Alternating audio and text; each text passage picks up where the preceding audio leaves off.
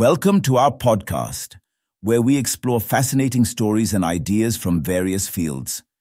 In this episode, we will discuss an interstellar tunnel near our solar system that could link us to other worlds. Millions of years ago, several supernova explosions led to the creation of a unique low-density bubble called the local hot bubble.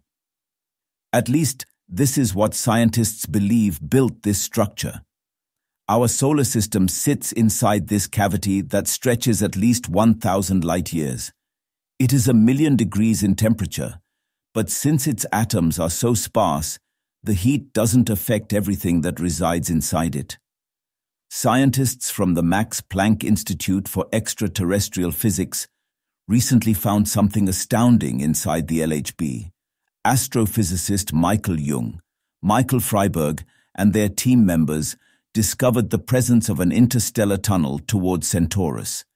The study was published in Astronomy and Astrophysics. Jung and other members of the team used EROSITA, a powerful X-ray telescope aboard a space observatory, to map the LHB in detail. The telescope operates 1.5 million kilometers from Earth, giving it a unique view of the X-ray sky. They divided the sky into 2,000 sections and analyzed each of them.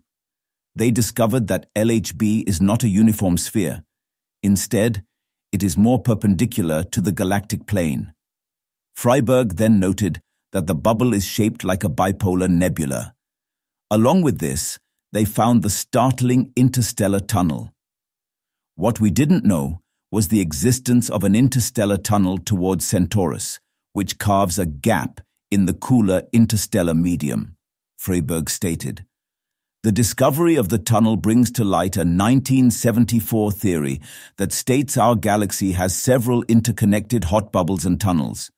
However, there has never been any evidence that such a network exists.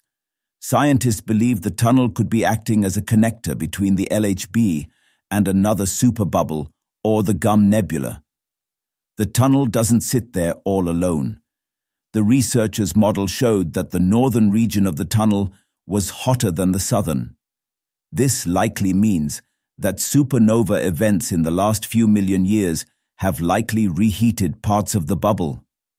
The discovery of the tunnel towards Centaurus hints at the existence of a vast network of hot bubbles and tunnels in the Milky Way.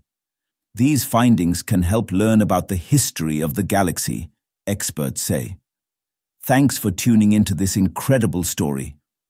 If this episode resonated with you, don't forget to hit the like and subscribe button for more captivating stories to come.